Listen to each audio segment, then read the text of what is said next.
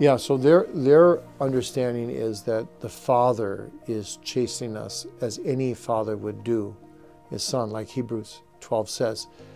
But you notice Hebrews 12 says the Father, the earthly father, often does it for his own pleasure, according to his different moods. But God is not moody.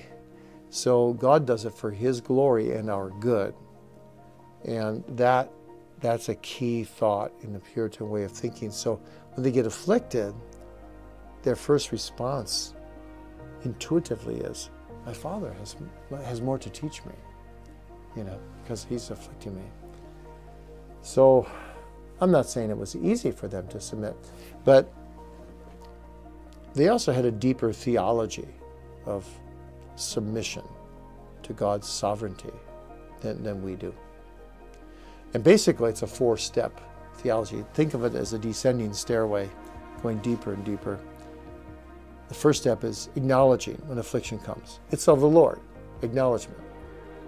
This is not something that happened to me by chance. Secondly, it goes deeper. They justify the Lord. I deserve only death and hell. It's a wonder I don't have a lot more affliction, right?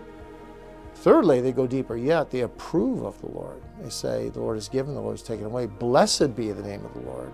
Or like the Shunammite woman, it is well. My only son is dead at home. I mean, that's very deep. You approve of God in the midst of your greatest afflictions. And then fourthly, they cling to God. When he seems to come against them as their greatest enemy, they cling to him as their greatest friend.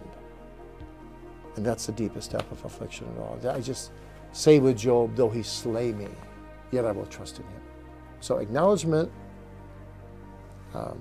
justification, approval, and clinging. That theology of submission, when I've studied the Puritans, has become very, very precious to me in my own personal life as well. And I fall way short many times, but I think the Puritans have a theology of submission that goes beyond even most ministers' comprehension. It's a beautiful thing. So when we submit like that, you see, then we really believe that God's behind the steering wheel. We're just passengers along for the ride. He's Lord of my life. Let him do to me what seemeth him good. Help us, Lord, to do more of that.